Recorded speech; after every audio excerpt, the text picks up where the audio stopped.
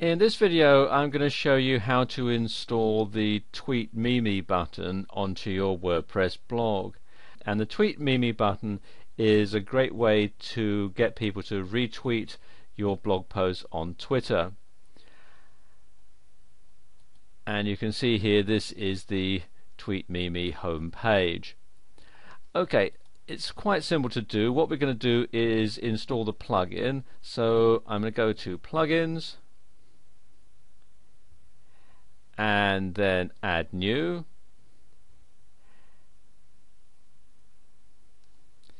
And what I'm going to do to make sure I get the right one, I'm going to copy and paste it. Oops.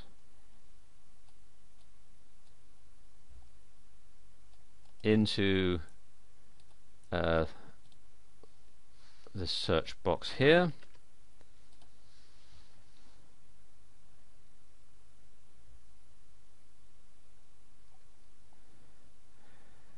And there we go, this is the one we want, version 2.3. So I'm going to click here on Install Now and click OK. And there we go. Now I just need to click here to activate the plugin.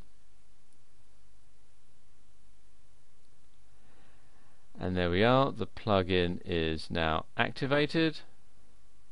And if I go to the blog,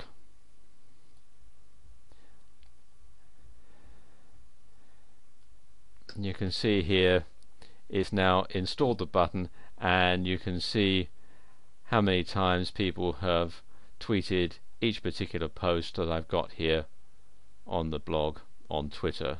And you can see it's 0 because it's all brand new. Okay, if we just go back to the dashboard, there's something else I'll just show you quickly about this. If I scroll down to the bottom, you can see it's added a new setting here, TweetMeMe. You can set the settings here. For example, you can display the button on pages and on the front page. You can set the position of it. You can have it before, after, or you can have the both before and after and short code, and also manually cite it.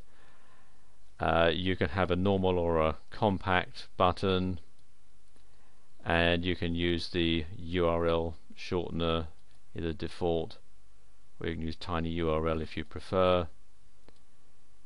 And of course you can put in the hashtags and so on.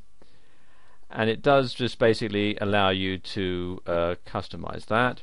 You also, if I click here, will want to integrate it into your Twitter account. I don't have this enabled because I actually don't have a Twitter account set up at the moment, but you can see how you can set it all up. You can enable it, and you can display the button on pages and posts, etc., and the suggested tweet that you can put in, and the related Twitter account and a description. And it just enables people to integrate all this with their Twitter account, also to integrate it with your Twitter account as well. So it gives you a lot of flexibility there. And that's how you can incorporate the TweetMeMe button and the Twitter tweeting button into your web posts.